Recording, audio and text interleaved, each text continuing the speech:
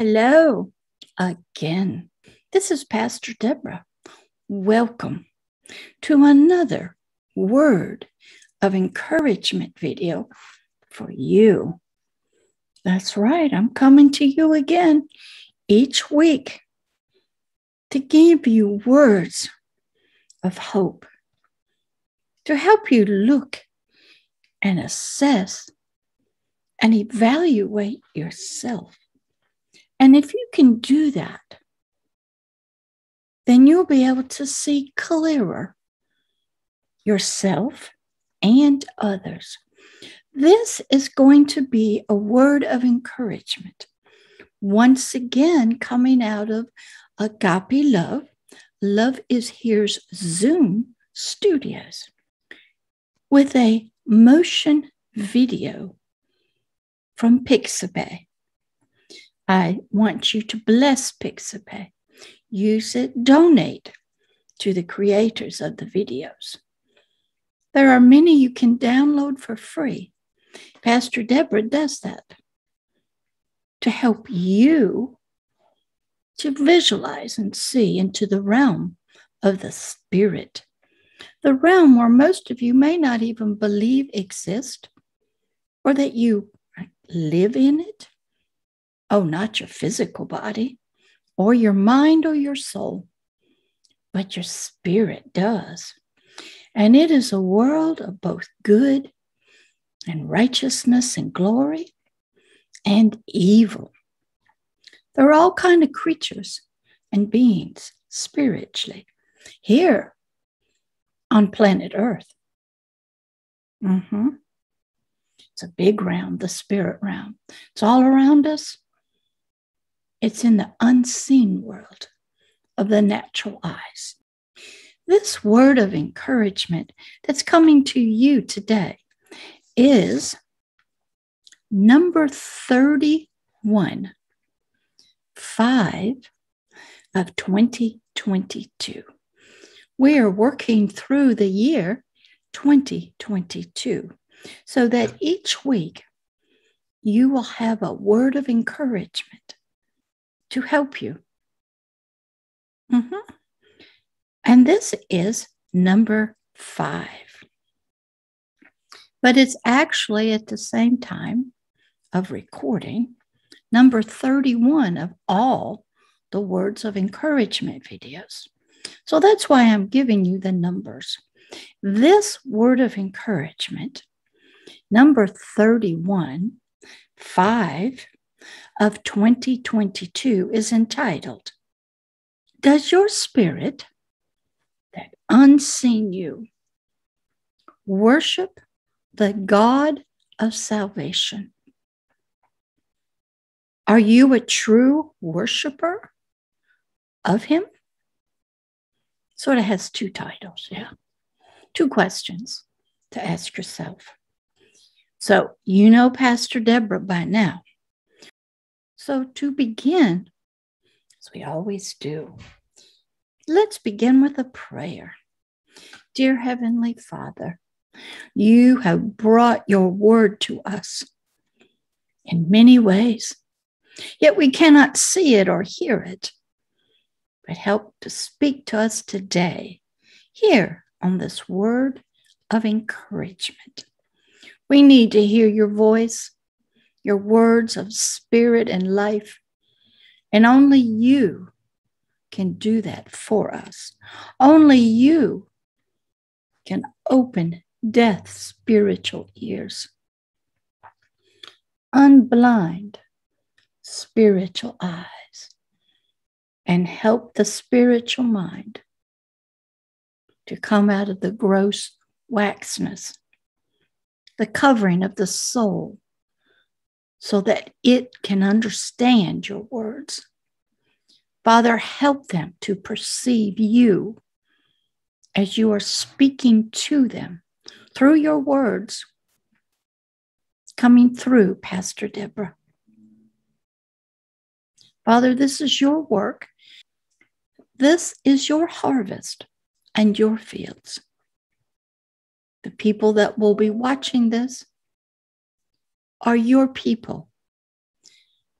the family you've always wanted, so that they may inherit the everlasting covenant that you contracted with your child called man. Father, help us to peer into the realm of the Spirit and see what we cannot see and understand what we cannot understand with our natural eyes, our natural mind, or even our biological body. And we thank you for the help through your Holy Spirit and the Word that was made flesh, that is filled with spirit and life, deliverance and healing. We thank you. In the name of Christ Jesus, amen. This video of words of encouragement, number 5 of 2022, comes from the scriptures of the Authorized King James Version of the Bible. By now, you should know that's the one Pastor Deborah uses. You don't have to have it a written Bible, and many of them are being destroyed and burned in many nations. It's online. It's on social media. It's on YouTube. There's video movies, word for word out of the Bible. You can get it. And if you cannot and do not have social media, God will talk to you through nature. He will show you his word in nature. But you'll have to be looking with your spiritual eyes to see and hear him talking to you. Let me tell you a quick story about a lady I was trying to help. We would talk about many different things, flesh versus spirit. And when I asked her, when she looked at a rose, what did she say? She said, well, if it's the color pink, I see a pink rose. I see a beautiful, soft, blooming pink rose. I said, that's wonderful. I said, when I look at that same rose, do you know what I see? She goes, no, I see him, the creator behind the rose.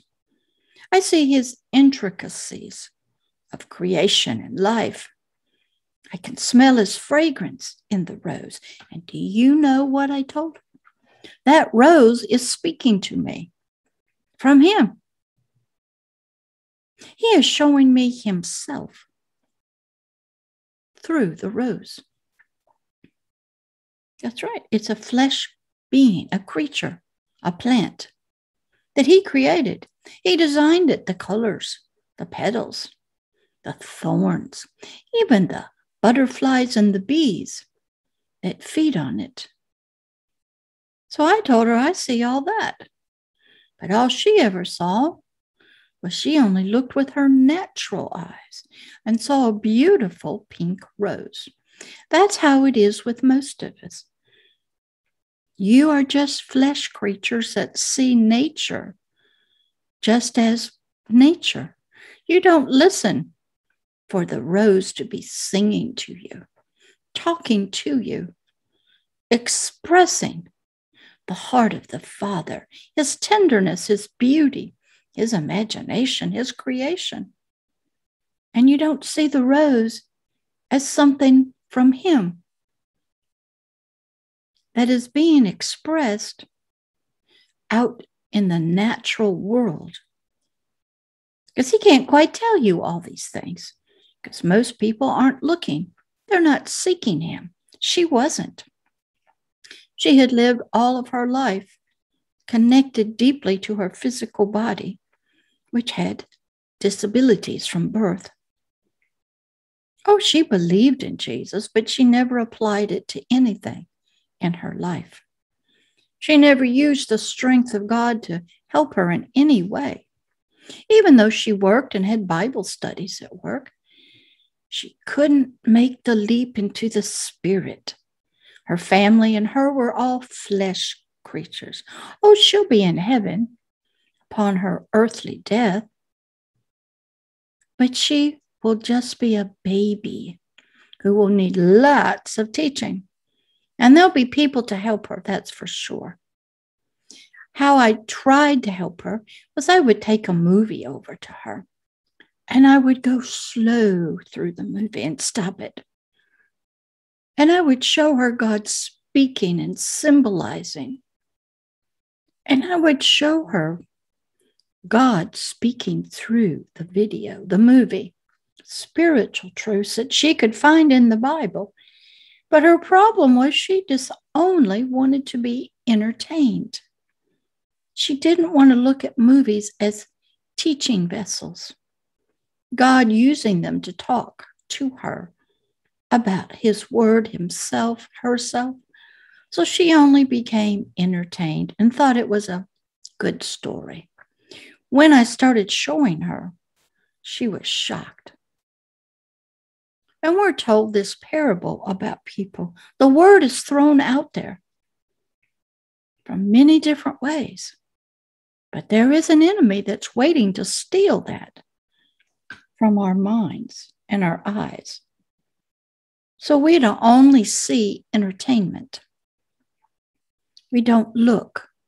We're not seeking. We're not searching behind the movies and the words. For him, he's not even on our agenda. We just want to feel good in our soul, be happy, feel loved. That's all. Even though we like to venture out into many different realms through the movies, it's only entertainment. So I had a hard time with her.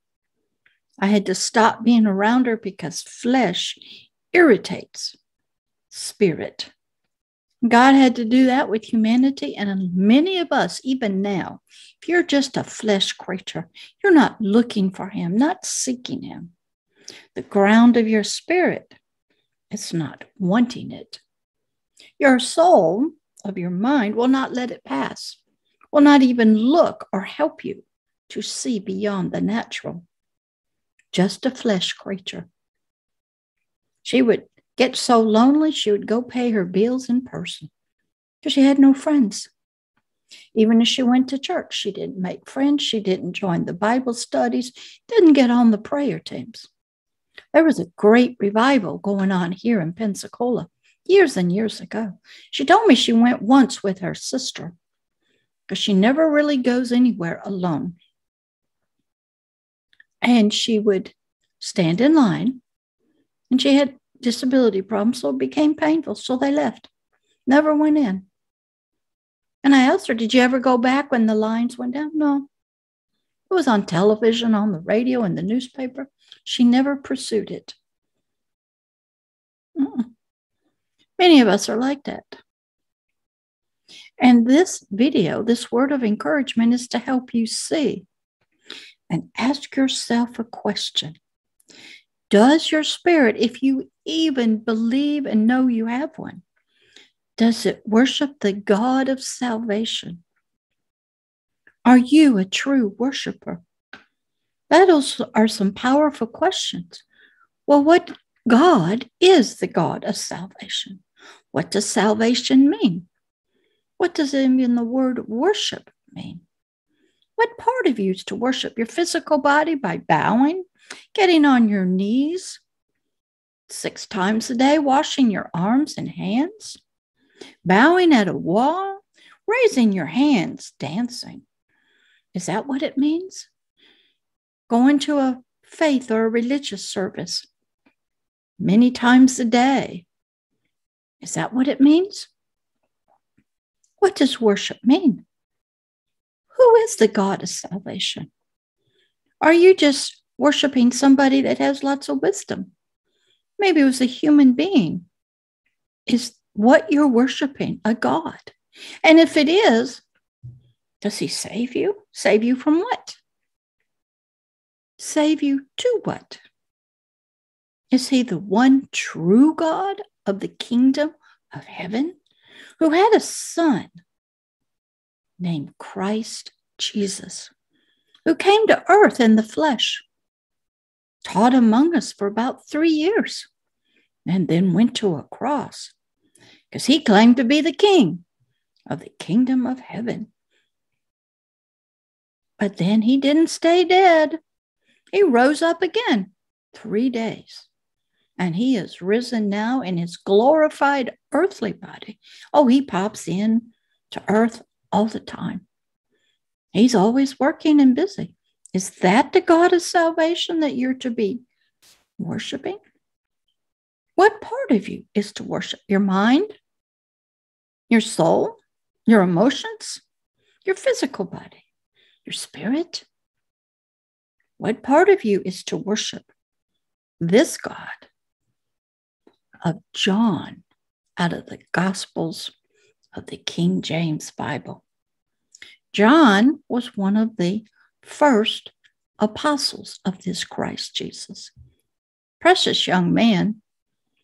He wrote other books later on. And he is saying, and he's asking you, does your spirit, first you got to believe you got a spirit, does it worship this God of salvation? And are you a true worshiper of him? That's right. Deep questions. A teacher is here to help you explore yourself. Help you to see and learn things you may not know yet. Transfer information and knowledge to you that they have. Help you to expand your horizons and maybe change concepts, ideas, and principles from one form to another. Well, let's get into the scriptures. John 4:23.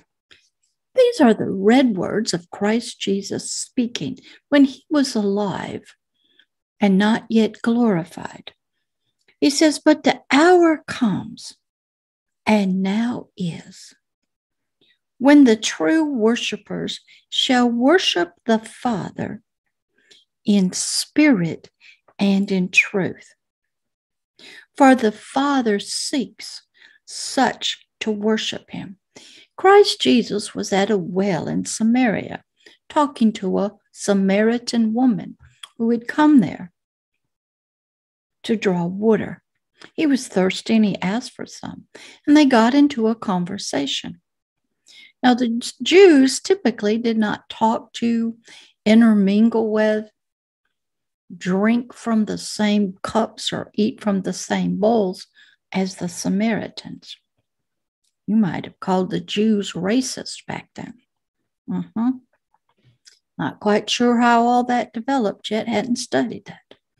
But that was the case. So she was shocked at this Jew, who she knew was by his robe that he had. And he began talking to her about her relationship with God. Because you have to be ready to talk to one person, to many, any place, at any time. So he said, oh, if you knew the gift of the water that I have to give you, you would ask me instead for a drink. And the water that I would give you would be a well that rose up and was ever flowing. And she sat down and started talking. Said, we heard that some guy was coming, and we've been going up to this high mountain to worship this God. And he said, honey, you aren't going to have to go up to that mountain anymore, or go to the temple in Jerusalem to worship this God. And you don't really know who this God is.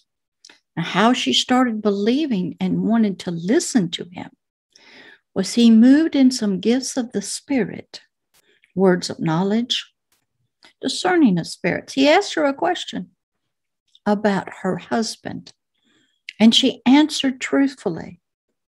She said, the man I'm living with now is not my husband. He said, you're right. That's always a good place to start, is with the truth. He's not. And so words of knowledge give. He came out and said, oh, he's your fifth person you live with. You're not married to. So now she could see that he knew a lot about her, knew truths. Now she would engage with him. Sometimes you need the gifts of the Spirit to be at work. I can tell you how that works. Years ago in that revival called the Brownsville Revival, I was on the deliverance team. We worked with witches and people who had demonic problems, suicidal, all kinds of issues. So when a prayer team person came to me and said, I am ministering to a young girl. She says she's a witch and she's in Satanism. And they couldn't talk to her according to the rules, so they called me. As I was going down the steps of the platform, I got a word of knowledge. And as I arrived to meet with her, I said, you are a multi-generational Satanist, and your satanic assignment was to come here to the revival, find a certain person, have sex with them, create a baby, and kill the baby, because it would have been a baby of the revival, and it would have been a symbolic symbol of Satan killing the revival. And she said to me, how do you know that? You're not a witch. I said, God just told me. I had to learn how to be ready to move in the gifts of the Spirit at all times. Now I'm having to learn how to hear the interpretation of dreams from people. They get a dream, they don't know what it means. That's a gift. You can't teach it. All you can do is have your spirit ready to receive the interpretation. Only God can interpret dreams. Even a demonic dream that Satan gives you. So this Jesus at the well with this woman, this Samaritan woman, began moving in the gifts. Now she's ready to listen. She's interested.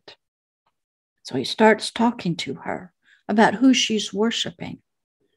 And she says, well, we're told to go to the mountain. That's what our ancestors did. But you guys, you Jews, said we got to go to the temple, a building. Which place is right? And he is saying, the hour's coming, honey. He didn't quite say that. But the true worshipers, they're going to worship this God as Father. That was a new way of worshiping him. He was not only their God, but they were his children. They were to be in a relationship spiritually as a child and a father. That was new. They didn't believe this God that they had been worshiping had children. And he says that you must worship in spirit, and that the Father is seeking your spirit to worship him.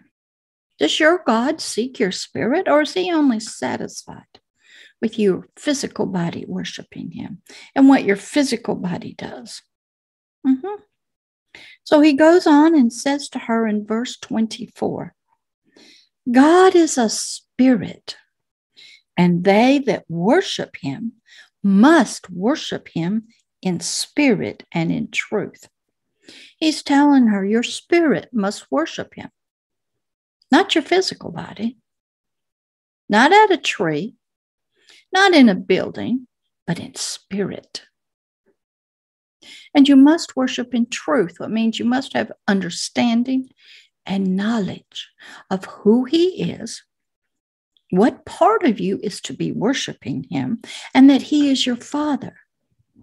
These were tremendous truths that this lady at the well had never heard.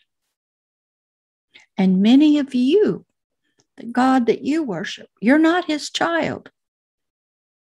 Many of them say, I don't have any children. So worship my prophet or my teacher or the pastor. Worship them because they're closer to me than you are. But the Greeks showed us, even the Egyptians showed us, that God of the Jews had children. Olympus and Greek gods, they all came down, had spirit sex, produced a human that claimed to be the God, the son of a God. Even Julius Caesar said he was the child of a God. Therefore, he should be the supreme ruler. Hercules.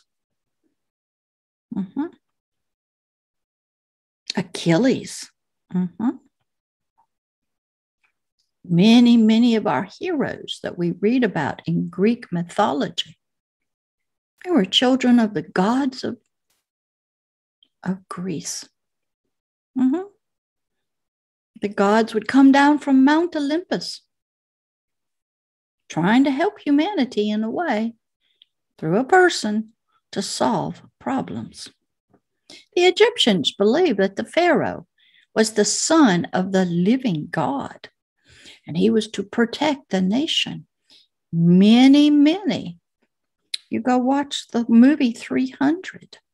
You'll hear King Darius said, he is the King of Kings, the Lord of Lords. That means I am a God.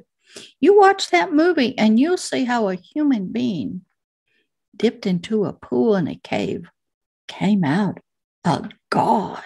The old him had died and some new thing came out that was going to rule Persia against the Greeks. Gods have been in battle against each other since the beginning. The Egyptians showed us that there were demons in the afterlife, that there was an afterlife, and your heart would be judged against a feather. But humanity forgot about that. That all became superstitious ancient history. And the gods became just our ancestors. Forces, energies. Because the age of reasoning and medicine and science had come in and overtook spiritual things. But here at the well, Christ Jesus was telling her, it is your spirit. That is what must worship this God, because he is a spirit. And he is looking for your spirit to worship it. So Pastor Deborah had to learn all about spirits, good and evil and human. I had to see why a spirit couldn't worship this God of salvation. Why didn't it know the truth that it was its father? What were the reasons that this knowledge was kept from them? And I had to study this God who was a spirit. And what did it mean to worship him in spirit? And what did it mean that he was the God of salvation? I had to do so much studying just to understand these two scriptures. So I ask you, are you a true worshiper in spirit and in truth of King of John's God, Christ Jesus? When you worship whatever you worship, maybe it's the God of democracy. Maybe it's the God of communism, socialism. Maybe you go to their temples, the houses of worship, the place where all the sacrifices are provided, where money is brought in, where you have your temple guards, your enforcers. Maybe you just worship money. Maybe you worship pleasure in any form. Maybe you worship having property because you don't seem to feel valuable and you can't seem to get it by working. Everybody's seeking a better life, one way or the other, and they will use any God, any method that they can. But the word of encouragement to you is to look and ask yourself, you know your spirit is there, I hope. King David used to have family meetings inside of him and say, oh, my soul, why are you so discouraged today? Why are you so downcast and depressed? The spirit must rise up. But if you can't, it's because you're still stuck, married, bonded to your soul. You're covered in a wax grossness of flesh and the lust of the eyes. And your soul's desires spreads to your spirit.